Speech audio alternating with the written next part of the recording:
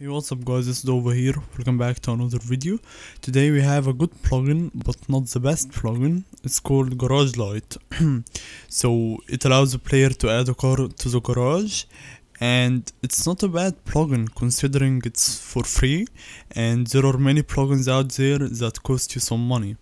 So to get started, you want to download the latest master version, and then you'll click on it.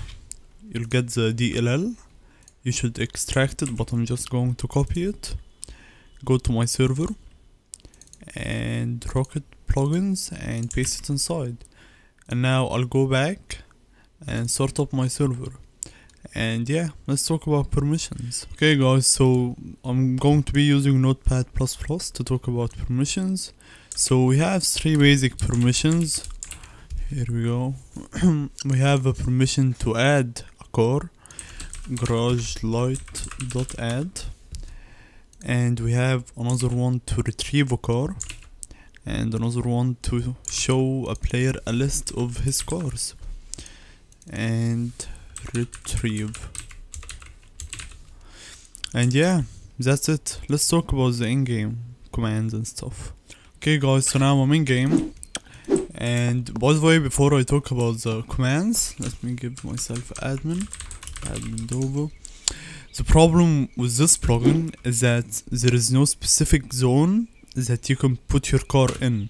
So I don't have a zone right now, yeah? So here's my car. Let's lock it up. It has to be locked, by the way. And I could just place it, g-add, and then type in a number or something.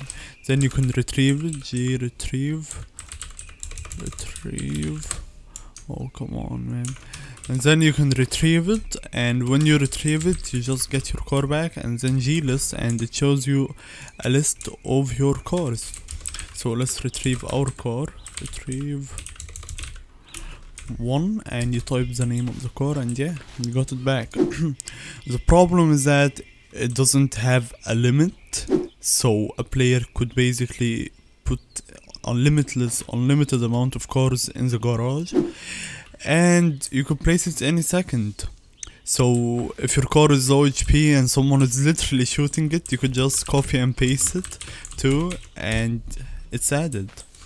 So that may cause some issues to many people, but yeah, it has its downside, and considering it's free, it's not bad at all actually.